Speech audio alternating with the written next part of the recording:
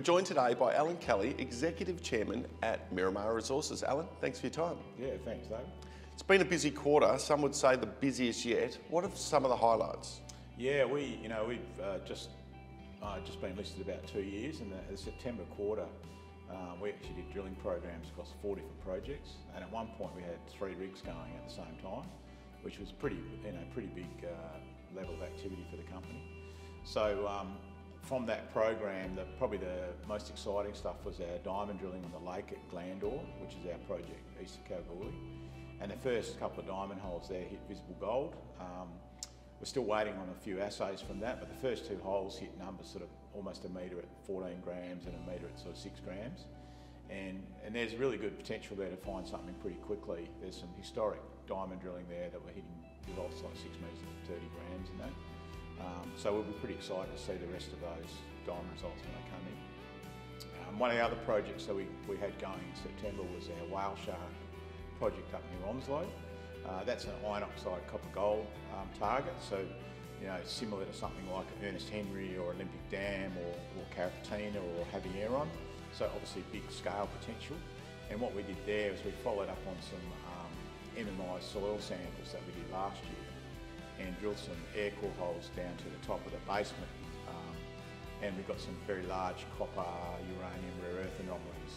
And the sort of scale and the number that we're seeing there is very similar to what they saw at Ernest Henry, so we think that's quite exciting.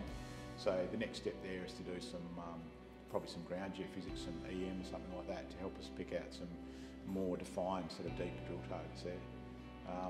And then finally, actually sort of only a couple of weeks ago, we flew a detailed magnetic and radiometric survey at one of our Bangamore projects, a place called Dooley Downs. The Bangamore sits in between the Yilgarn and the Pilbara as part of this Proterozoic Capricorn origin, which has got a lot of potential for things like nickel, copper, PGEs, but also there's been some recent rare earth discoveries there. So people like Hastings are up there at the Yangibana project. Dreadnought have made some discoveries at Yin and Mangaroon. And there's a few other people like Lanthanine and TG1. So the Dooley Downs project, we flew a magnetic and radiometric survey, and we got some really nice magnetic loads that are coincident with uranium and thorium anomalies. So they look like they could be, potentially an intrusion, like a bonafide intrusion or something like that. But they're quite big, and we need to do some more follow-up work on the ground there as well. What's the next 6 to 12 months look like from an activity point of view?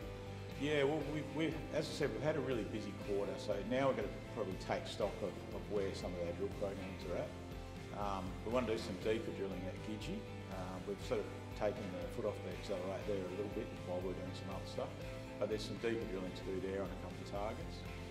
Glandor will depend on what the results come back from this diamond drilling, but things like whale shark, as I said, probably the next opportunity there to do some work is some ground EM up there to define targets, and Bangamore it'll be probably some ground mags, maybe some ground radiometrics as well. So it's probably, we're at stage now of sort of spending a bit more time working up drill targets to deeper testing. Investors love drilling, investors love results. You've clearly achieved those this year. Exciting times ahead for Miramar and its shareholders. Allan, thanks for your time. Thanks, David.